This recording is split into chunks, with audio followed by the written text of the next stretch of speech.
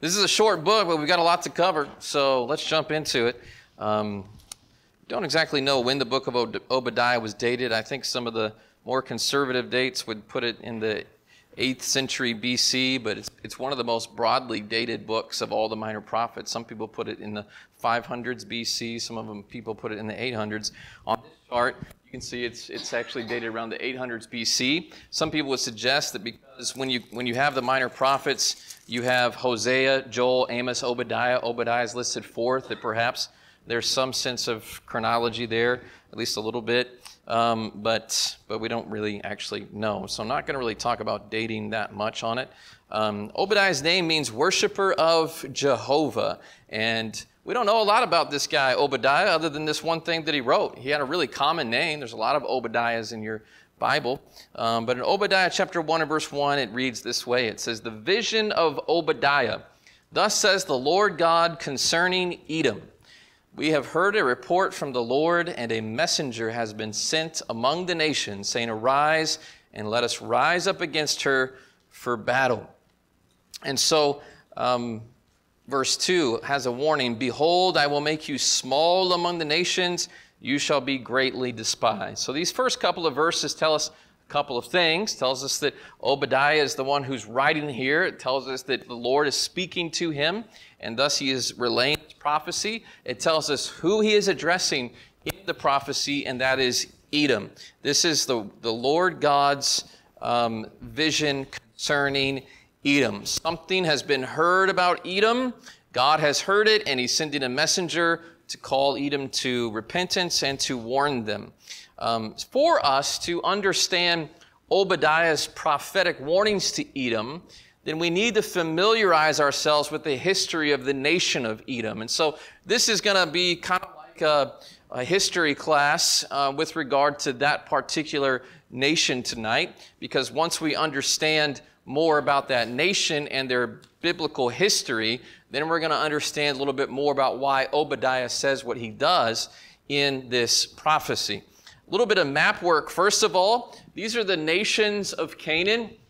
Of course, they had to drive out certain nations that were in Canaan's land: the Perizzites, the Hivites, the Jebusites, the Hittites, the Kenites, the Amalekites, the Canaanites, the Girgashites, and the Sidonians.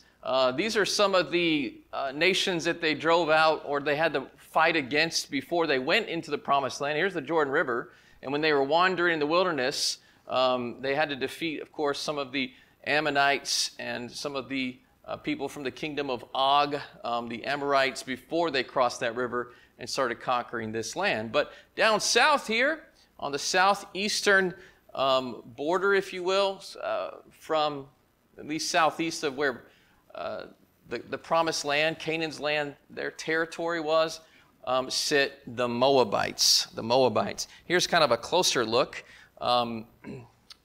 South of Moab, we have Edom. And south of the Moabites would be the Edomites down here. So this is Edom. Here's some of the major cities of Edom: Selah, Kadesh Barnea. To the south border, you have Elath and Ezion-Geber. Petra is a city we're going to look at a little bit here tonight, but these are some of the cities that were in Edom. If you take a look at this quote from Jack Lewis, he says this: "Edom occupied a narrow mountainous strip of territory." So this is a mountainous area. He says there are mountain peaks that range up to 5,700 feet. So you're looking at mountains that are a mile high. This strip of land was about 100 by 20 miles in dimensions. It's located on the eastern side of the Palestinian Rift Valley. It's bounded on the east by desert. So over here is the Arabian desert. So you can imagine extremely dry, extremely hot as you go east there and you come down off the mountains. It says it's bounded by the desert. Edom means the red region, which name is probably to be connected with the red rocks that are abundant in the territory. I'm going to show you a few pictures here in a moment. Seir, which is mentioned in Genesis 32 and verse 3. It's mentioned in Deuteronomy 2, mentioned in Judges 5 and verse 4. That's another biblical name for the Edomite region. So if you see the word Seir, we're talking about Edomite territory in the Bible. And it refers to the mountain range that runs north and south through its entire length. So if we are talking about the Smokies here in America, you might kind of think of Tennessee. You can call it Tennessee, or you can say that, the Smokies run through it. You might think a little bit of Tennessee. You might think a little bit about that North Carolina border. But when you think of Seir, this is Edomite area here. Here's one of the key things about the Edomite territory is that there was a highway that went through that territory.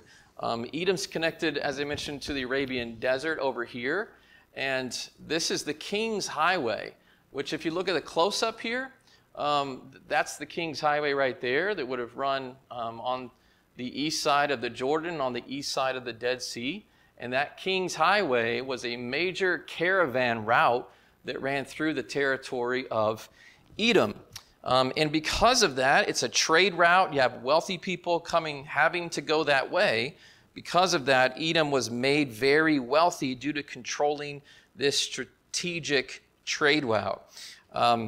Geographically, Edom was also placed in a very advantageous position because of the mountain range. There was kind of only one way in, one way out. It was easy to protect because of that, because it was hard to get to, and because it was a trade route, they oftentimes pillaged and oppressed the people who were traveling along that trade route so that they could get more money from them.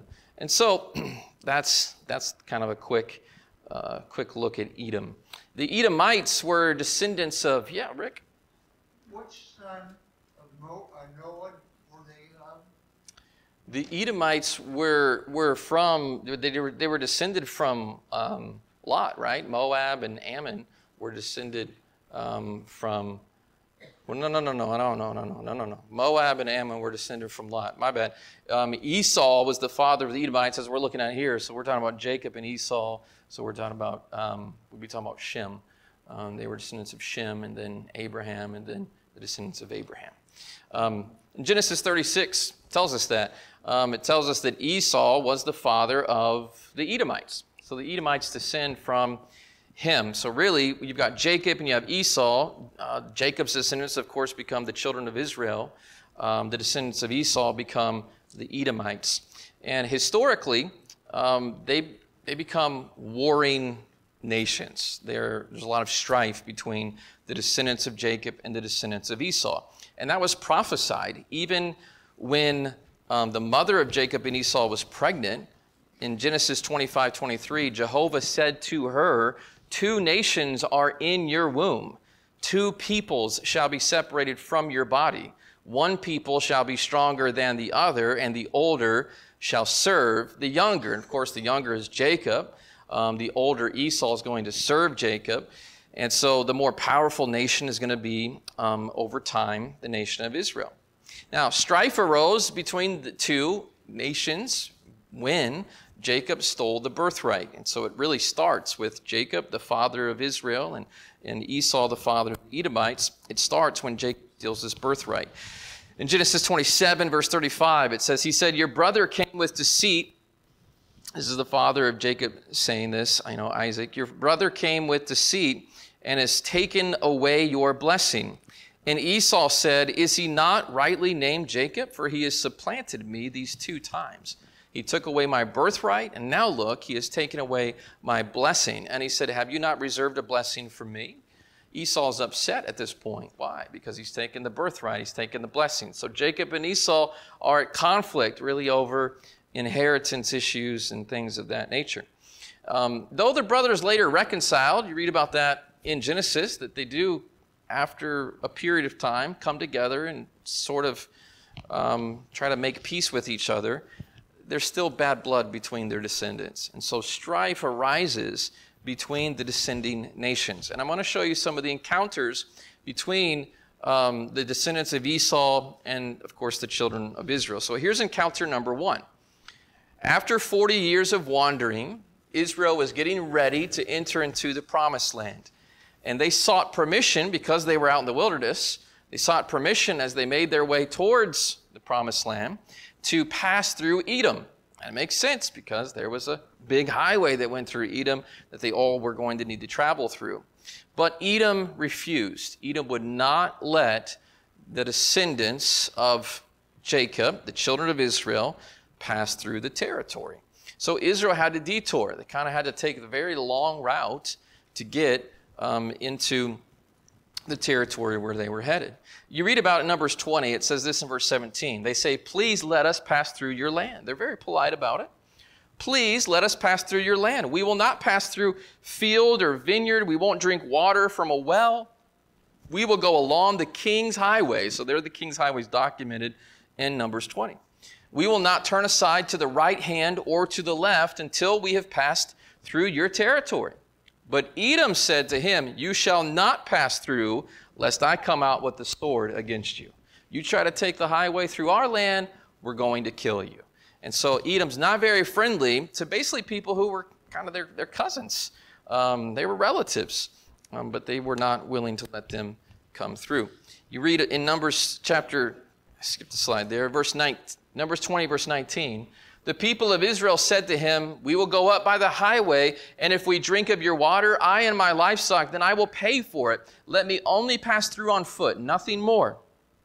But he said, you shall not pass through.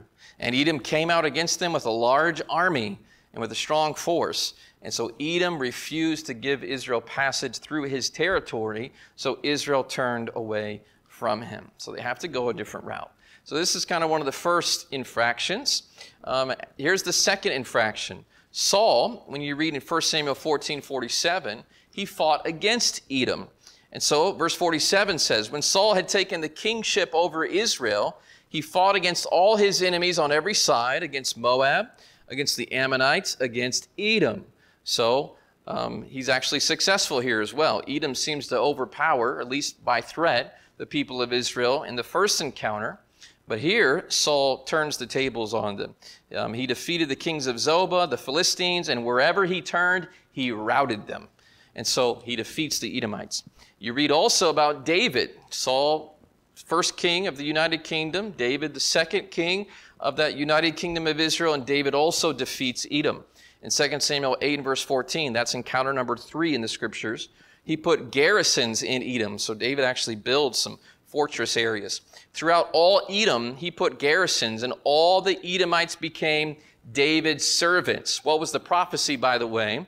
Even before Jacob and Esau were born, the older is going to serve the younger. And this is really the fulfillment of that prophecy. David subdues the Edomites, and the Edomites become David's servants, just as God had said, even before Jacob and Esau were born. And the Lord gave victory to David wherever he went. Well, we have another encounter, though.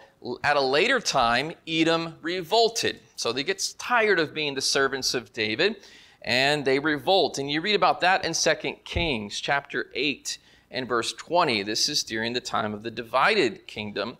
So years later, it says, in his days, and he's referring to one of the kings there, in his days, Edom revolted from the rule of Judah and set up a king of their own. So the Edomites say, we're going to set up our own kingdom. We're not going to be ruled by your king.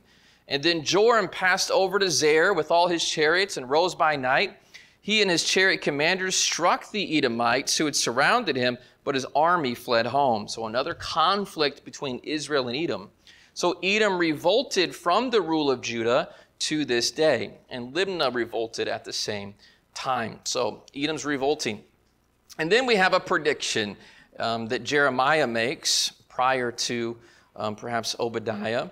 Jeremiah says this in Jeremiah 49 and verse 17. It says, Edom shall become a horror.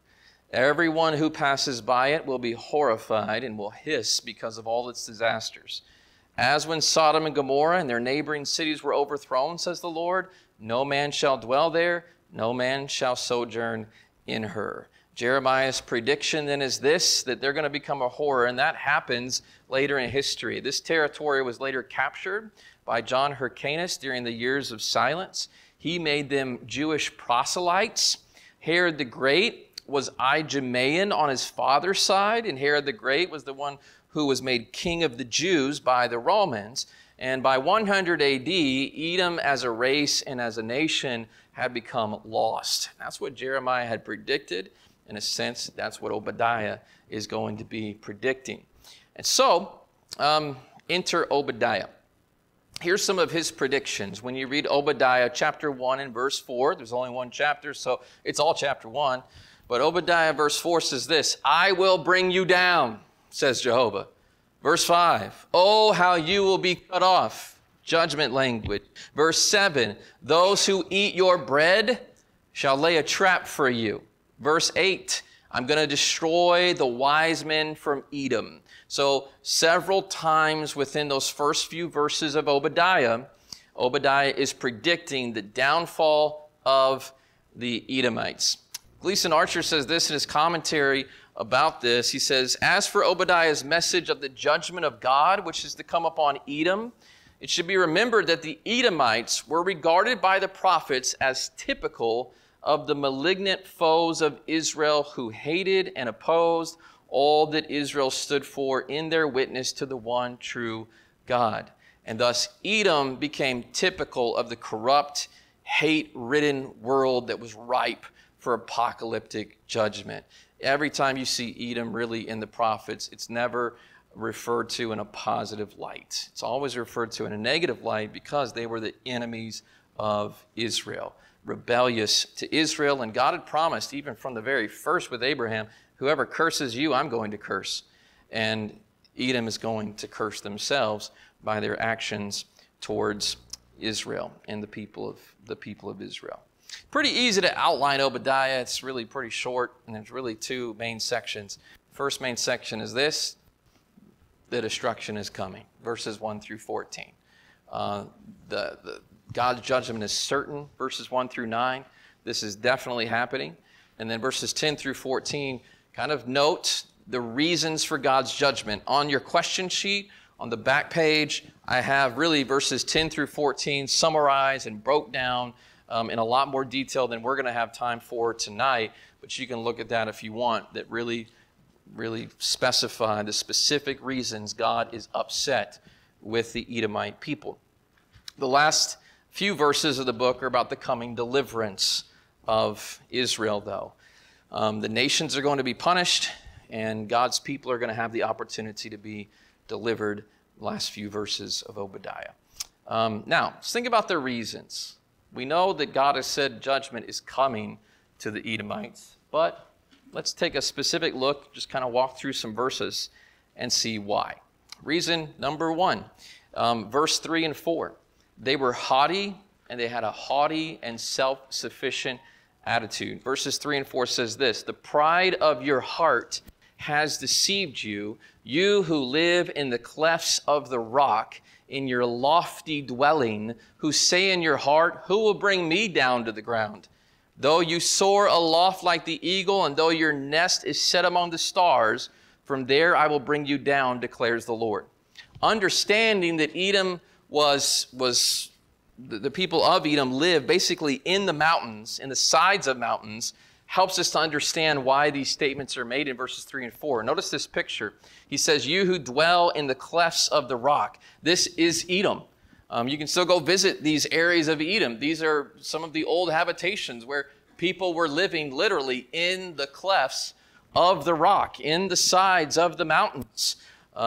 This is how the Edomites lived. And because they lived in the sides of the mountains, and it was hard for people to get up those mountains and to those areas, they just didn't think anybody would ever bring them down. The area of Edom is really a beautiful area. I would liken it maybe somewhat to a Sedona, Arizona kind of area with those red rocks and the mountains, very beautiful. If you've ever been to Sedona. George Robinson says this as he writes about the area of Edom and specifically Petra. He says, the rock that's referred to here is almost certainly Petra, which doubtless from earliest times was the central stronghold of the nation, sort of like the capital city of Edom to a degree. He says, its location, deep down among the mountains of Seir, surrounded on all sides with richly colored rocks of simply matchless beauty and grandeur, renders it a wonder of the desert. One enters the weird but attractive city enclosure by a narrow gorge over a mile long, called the Seek, or the Cleft. And this defile is one of the most magnificent and romantic avenues of its kind in all of nature. He goes on to say, the ruins of a castle and of buildings and the arches of a bridge and columns, they still stand scattered over the bottom of the city's site. The entire city and its environs are one immense maze of richly colored mountains and cliffs, chasms, rocky shelves and narrow valleys, gorges and plateaus, shady dells and sunny promontories, grand and beautiful. Just the ideal of beauty and protection for a fortress of trade and commerce to satisfy an Oriental nomad. But alas, desolation now reigns within and about it on every hand, and Obadiah's warnings and predictions have been woefully verified. You can tell people lived there, inhabited there. You can still go visit there and see the ruins, but nobody's living there now. Just like Obadiah had said, just like Jeremiah had said, nobody's living there now. Here's a kind of a picture on the right-hand side. This is one of those gorges that you have to get to Petra. And we're going to see a better picture of that in a moment, but that would be the view as you kind of walk through that narrow defile. You can imagine if you try to take an army through there, who do you think is going to be sitting on the other side of that little narrow cliff? Well, they're going to have their army just waiting for you, and they're going to kill you one by one as you try to go through there. So they didn't think anybody ever beat them, anybody would ever conquer them. But Petra was the capital of Edom. It could only be approached by a long, narrow passageway, and a small group of soldiers could hold off a small army in Petra.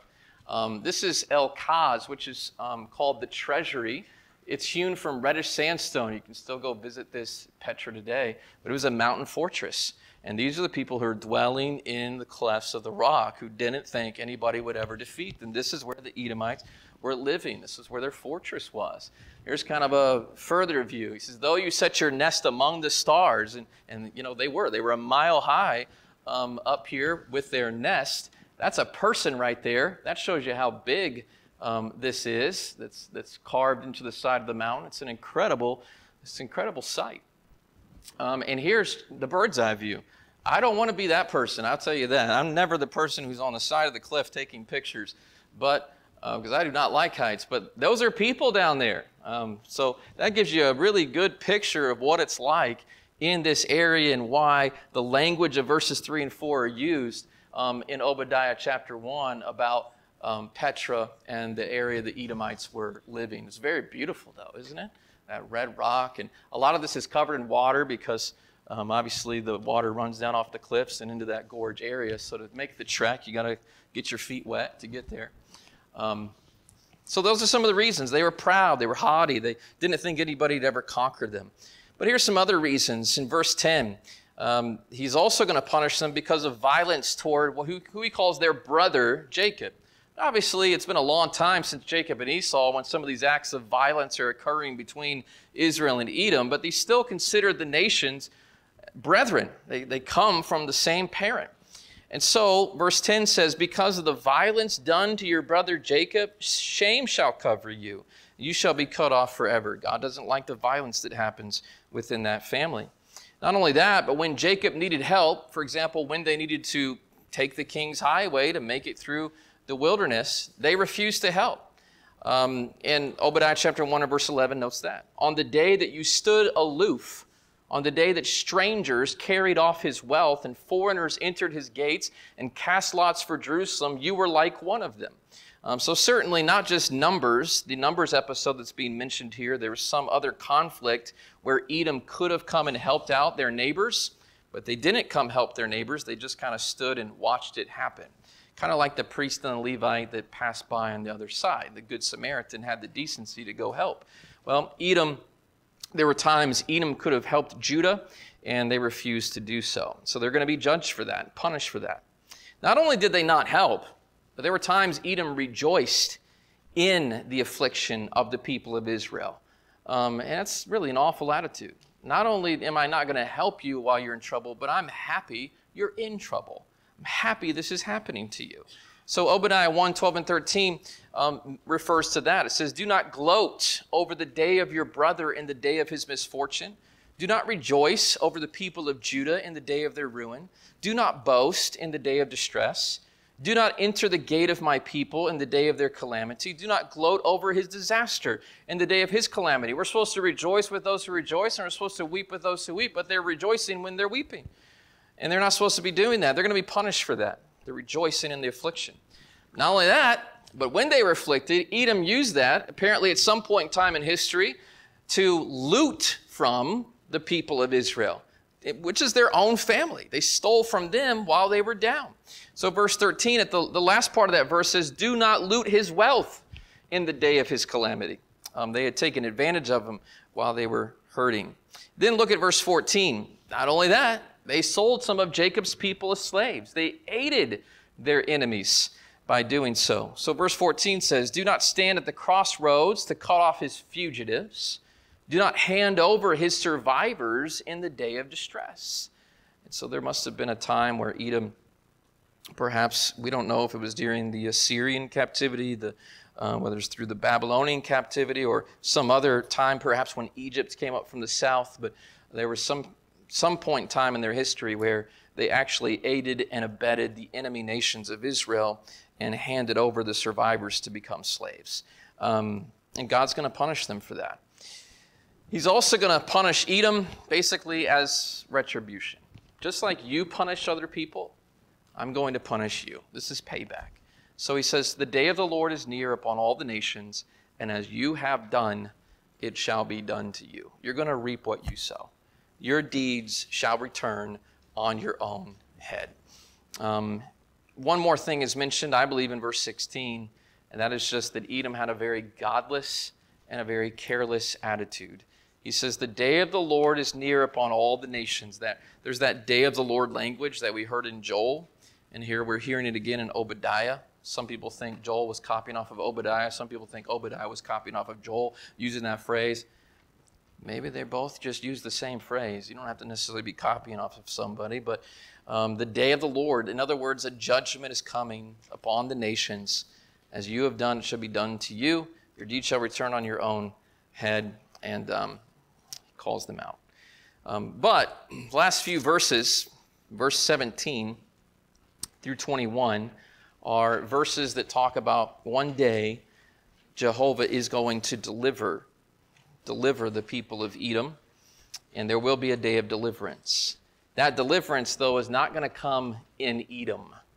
That deliverance, he says, is going to come on Mount Zion. Where's Mount Zion? I think we've talked about this in their class. Jerusalem, right? That's Mount Zion. So verse 17 says, on Mount Zion there shall be deliverance. Mount Zion, of course, who's going to be crucified and resurrected on Mount Zion? That's Jesus Christ. So I think this is looking ahead to the day that, yes, just as Abraham was promised that through your seed all nations can be saved and can be blessed, Jesus Christ would bless one day the Edomites again through his death on a cross, his burial, and his resurrection, and everyone could be part of that kingdom. But deliverance was never going to come again on Mount Seir. Never going to come to Edom itself as an earthly nation. It would come through Jesus Christ on Mount Zion. Israel would possess Edom and other nations, verses 19 and 20 mention, and the ultimate rule would belong to Jehovah, and they would look to him as king. Savior shall go up to Mount Zion, verse 21 says, to rule Mount Esau, and the kingdom shall be the Lord's. Not your king, not their earthly king. The kingdom shall be the Lord's. Look at a prophecy really quick, because I don't know if I have time to hit this. I have it later in the slides, but look at Luke chapter 1 and verse 33.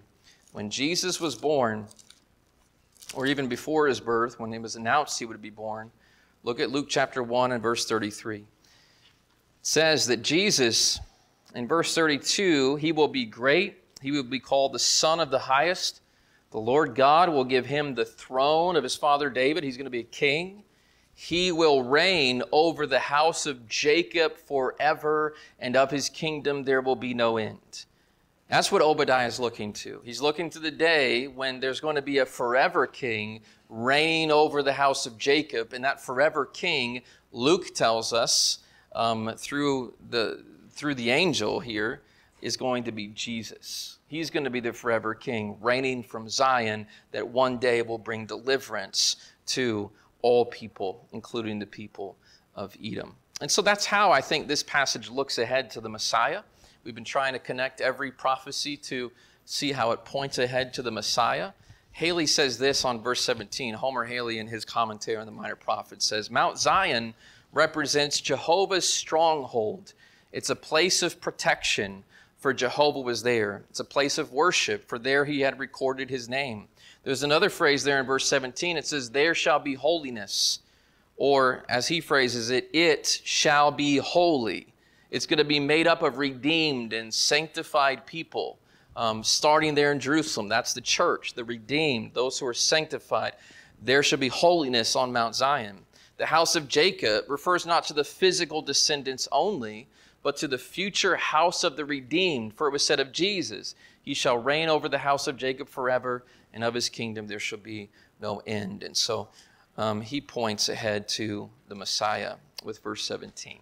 Well, I've got 5 simple lessons. This is the last slide. 5 simple lessons that we can learn from Obadiah. Lesson number 1, the folly of pride. These people were prideful. In fact, they thought that they were so powerful and so strong, God could never bring them down. What does the book of Proverbs say about prideful people? Pride comes before a fall. Pride comes before a fall. These are prideful people, and they were not more powerful than God. The other thing is they put their faith, it would seem, in some human alliances. Perhaps they had made friends with other nations around them. They thought that that would make them strong. Look at verse 7. We didn't talk about verses 7 through 9. But verse 7 says, all the men in your confederacy shall force you to the border. The men at peace with you, that they'd made perhaps a treaty with, they shall deceive you and prevail against you. Those who eat your bread shall lay a trap for you. No one is aware of it. Will I not in that day, says the Lord, even destroy the wise men from Edom and understanding from the mountains of Esau?